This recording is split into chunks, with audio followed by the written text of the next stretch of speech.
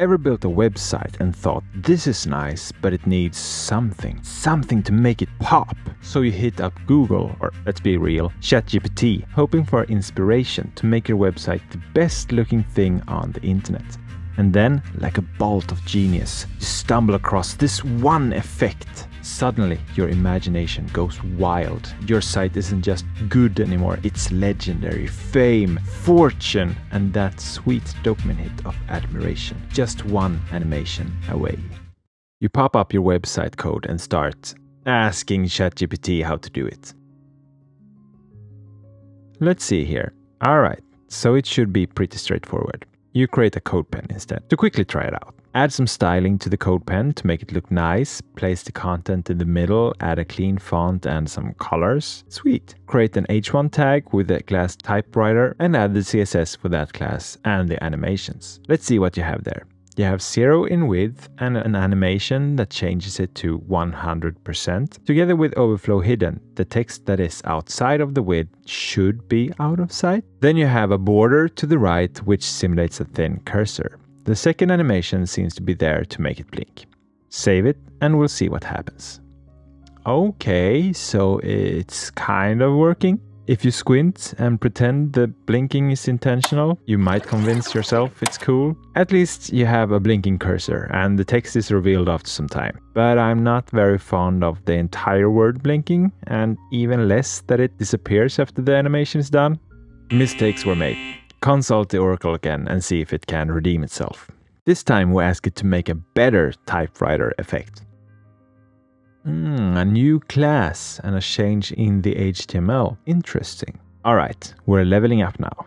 Pop back into the code pen and update your HTML. The cursor is now a different tag. That could probably fix the issue where the entire word was blinking. Add the new class called cursor. Seems like we're getting a wider cursor this time around. Same animation, and we're aligning it to the bottom in the inline block. Save it. Let's see what its JavaScript is doing. First, we have some constants and variables. 2 for the elements, 1 for the text output, and also an index. Looking at the function below, we can see it will point at which character to add next to the H1 element. You have a type text function, which will run until your index has added all the characters. It adds 1 character, increments the index, and then calls the type text function recursively with a delay of a random number between 50 and 200 milliseconds. Think of it like a typewriter. Each character gets tapped in one at a time, and the delay adds the human typing vibe. Hit save and... so close! But you're not really satisfied yet. Trust me, the cursor should not be below the text, and once a character has been placed, it should not move. Let's clean it up and fix these issues. With the text we're going to use into the HTML because, you know, we're not monsters. Let's make sure everyone, JavaScript or not, can see the text. In your JavaScript, you could fetch it from the H1 element and put it into a variable. We use that variable in the type text function and put the characters into a span that will be positioned exactly on top of the H1 tag.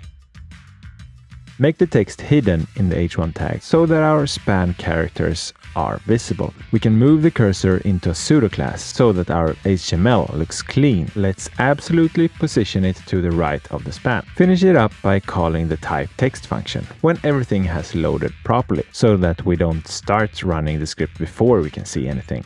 Now everything's aligned, nothing's jumping around, and we can finally have a typewriter effect we can be proud of. Whew!